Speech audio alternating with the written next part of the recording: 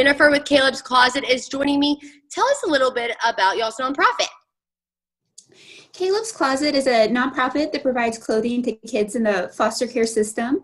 It's not uncommon for a child to enter in foster care with nothing but the clothes on their back. So we look to relieve that stress on the foster parents so that they can work on integrating that child in their home and all the important stuff that comes with that. And how did this get started, and kind of does this only serve Lubbock? Who does this serve? This got started about 6 years ago by two foster moms who saw the need when they were accepting foster kids into their home. This serves really anyone who is willing to pick up donations from us. We have quite a few local children who are placed in homes outside of our area, and a lot of times their caseworkers are willing to pick up items from us and take them to those kids. So we do serve not only Lubbock, but really anyone in the South Plains who's willing to pick up donations.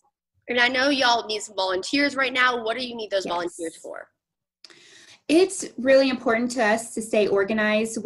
All the donations we receive, we weed out anything that's stained or torn, things that kids can't really wear to school that's not appropriate. And we sort those donations by gender, by size, and by season, so that it's really easy when we get an urgent request, we need clothes immediately, we know exactly where to go to pull those clothes to get them quickly to the foster parents.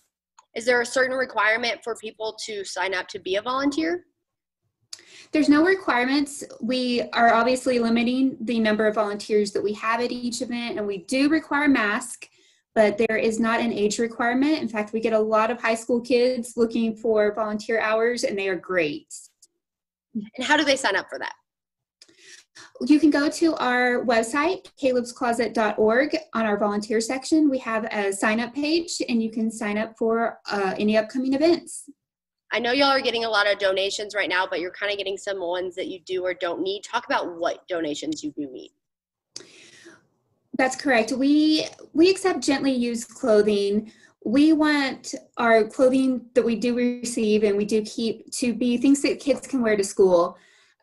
We might get clothing that has a torn knee and it's great for playing in the backyard, but not appropriate to wear to school. We want to restore dignity to these kids, and we want them to feel the same as all the other kids in their household, all the other kids at their new school. And we want them to feel valued and that their clothes have value. With us being open to the donations where some other nonprofits are not, we're getting a lot of things that don't really serve our mission. We're getting adult clothes, which are great for working adults, but not something that a teen would wear to school. So we then need to find a new home for it, a new nonprofit that can utilize that. We do get a lot of toys, and we understand you want to give your toys to foster kids. We get that, but we unfortunately don't have the space to store those, and so we then have to find new homes for those as well. So people that do have those fitting clothes or the ones that y'all need, how do they donate those to you guys?